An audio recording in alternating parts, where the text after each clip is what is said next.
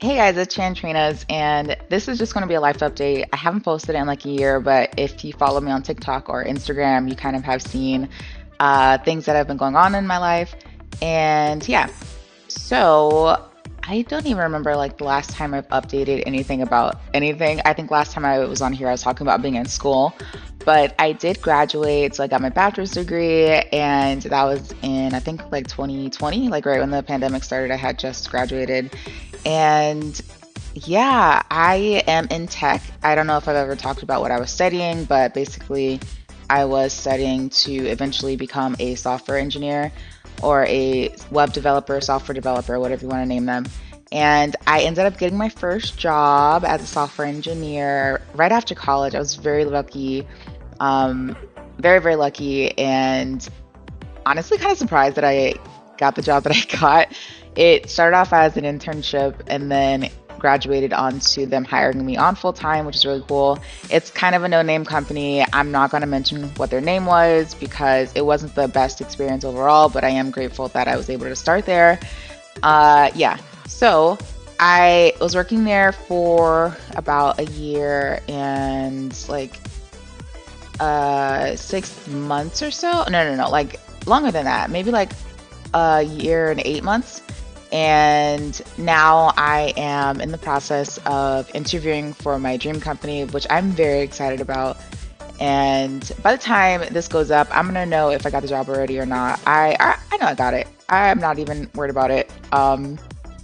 Just kidding. I'm actually very nervous.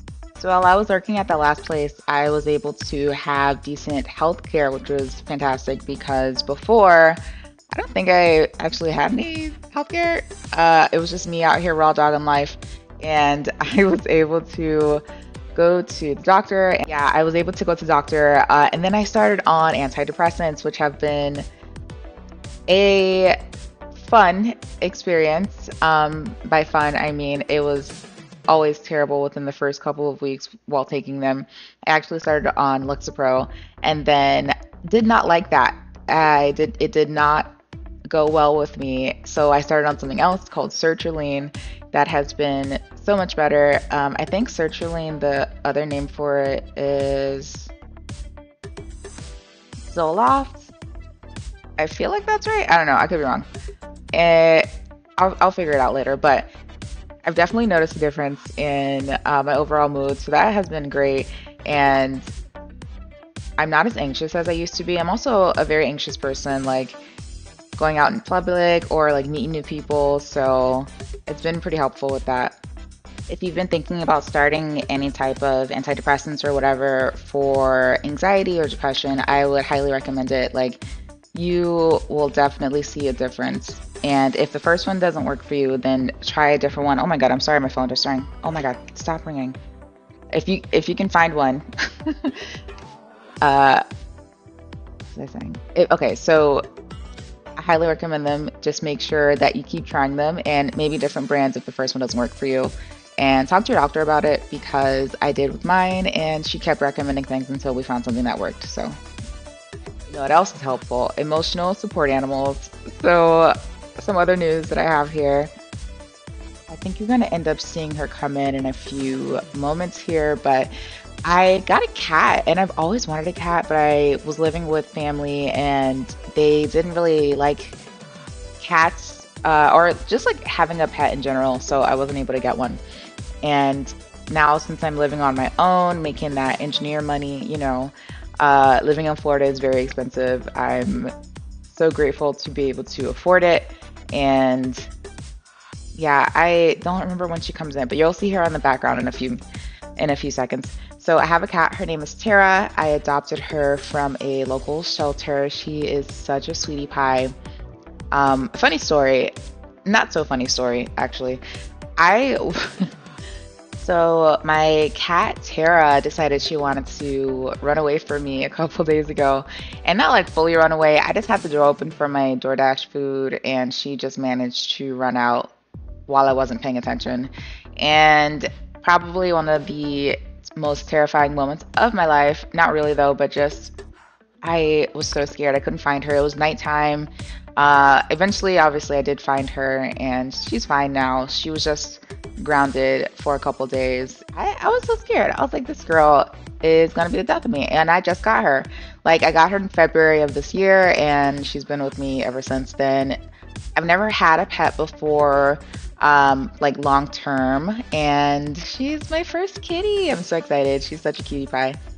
Okay, and now I feel like this is the perfect time to share my photos of my cat. So here's my cat. Here's also my cat again. There's my cat walking in, and my cat asleep, and my cat asleep again. So if you are wondering what she looked like, that is my baby. She is the best little kitty ever, besides that one thing, you know. And she's so funny. Okay, so you guys know how I used to have those bat decals on my wall? I decided to put some in my living room, and I don't know what she thinks they are, but every once in a while I'll catch her like staring at the wall, and then she'll try to jump up and swat at it like it's an actual bug on the wall. Am I a crazy cat lady? Maybe in the making, because at this point I feel like, you know what? I feel like she needs a little friend. She needs a little companion, if you will, a Bonnie to her Clyde. So, or a Clyde to her Bonnie. That, I feel like that makes more sense. That might happen eventually. I'm not really sure yet, but that's just something that I've been thinking about since I've gotten my first one.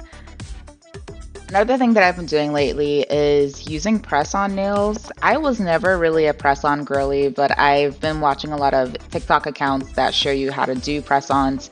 Mind you, I'm still not really good at doing them, but I love how they look. So, you know, after videos and stuff, or like when I want to take pictures and I'm trying to give a certain look, you know, I will absolutely throw on some press-ons and then snap them right off right after I'm done.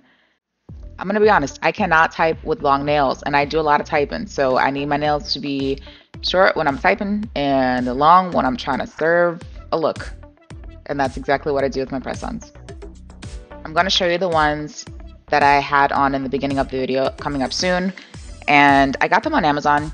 I have a bunch of stuff in my Amazon like shop that I wear, that I like, that I use on my hair, that I love in general, for overall everythingness, from hair to makeup to, I think I got some clothes on there too, shoes that I like.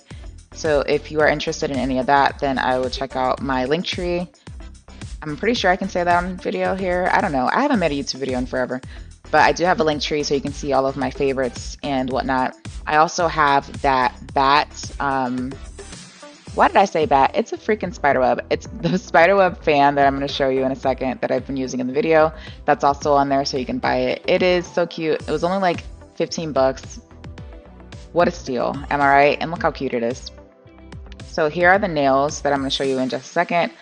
I'm going to be honest with you. They're cute as heck, but they are very flimsy, and I would only wear them for like less than a day. You see them? Look how cute those nails are. Stupid gems already popped off. I've worn them once. So dumb. Why would they wear off already? Okay, bye.